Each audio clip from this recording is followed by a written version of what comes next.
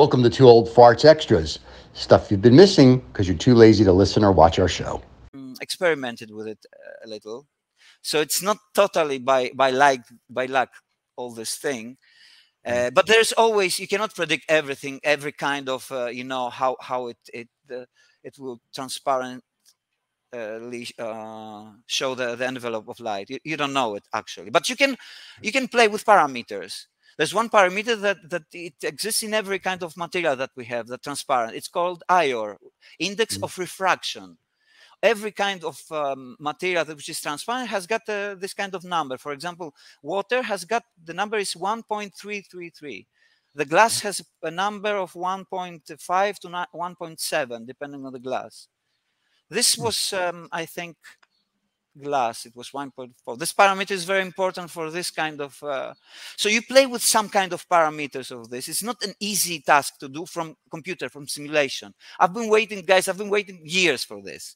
I mean, I'm 20 years into this, and if you look at my work, I'm kind of a tester of what 3D can do, you know. And this is producing style. I've produced so much styles, but I never get too much deeper into it. But this is not something new for me actually. But I'm doing it now again because it's more advanced now. I can have more control over it. And this is important. This here, you can see that you can see a human body, right? And you can say that even that it's female. I also, like I said, that I have a kind of obsession with female. And it's obvious that she's got something like she's pregnant, but she's pregnant with something which is abstract. And she is in a way abstract. And those caustics that you see, and look, if you see inside of the, in the perimeter of the shadow, because you have, again, shadow here, you need the shadow for the caustics to appear more vibrant, for more contrast. Because on the top left, you can see also some other caustics which are from reflection. Reflection also has caustics because it reflects light. It's all about lights, guys, here. Very cool. It's like light painting, but through refraction. So in a more, because I've been talking about the technique here, how technically it's happening, very, very, generally.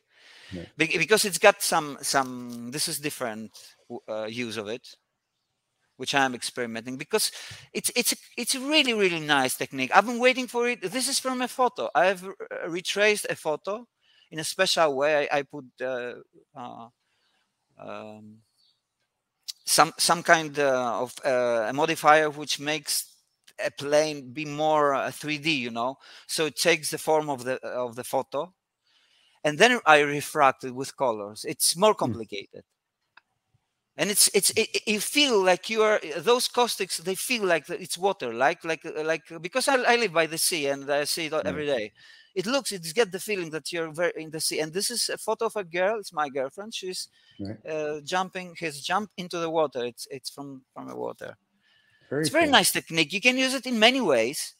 And for me also, the psychological and the philosophical issue is we are also, as an artist and also as living beings, we're always expressors. We're always, in a greater sense, we're all artists, because what we're doing in life, we're expressing ourselves. That means that the thing that we believe that it's ourselves. This was supposed to be one of the other episodes we had about identity, the thing that we believe that we are, or what the others believe we are, etc., etc. This is the identity thing. And so I believe that as things happen during our life, as environment is affecting us, we are building our identity, and through this identity we're expressing. Well, if you are expressing in this kind of way, you're an artist, a professional artist, because you also sell these things. So you're. This is what we say, artist. But everybody's expressing. When you say something to somebody, and it's either something you are hiding, either something practical that you want to buy something. You're expressing something. You're expressing a desire to buy something. It's a desire. It's your need. And this need, it's practical, but it's got also, because everything is very much connected, it's got also sentimental extensions. Like if you're hungry and you go to buy something and he doesn't sell it to you, you're going to be mad emotionally. I mean, because you need to eat, you know. So I'm just saying generally. So you can see, for example, here I've used something else. Here is a figure of two women, because you can see three hands. You see, you can see, actually, two hands are refracted, and the one is that is down is from a second person. Then you can see only the shadow, because on this one I left only the shadow. So I played a little with this. So this one is got, it's one of the series, the Caustics of Perception, but it's got its own name, which is called Summer Games, because it reminded me the games that are in here in front of my house that sometimes they play, and there'll be more during the summer. So maybe there'll be more works like this that they play, you know, summer games. It's very interesting thing. I've never watched summer games, you know, on the sand. It's a different kind of game. So with light also, because it's this light, it's very hard to create those caustics, you know, the way you want it. It's really hard.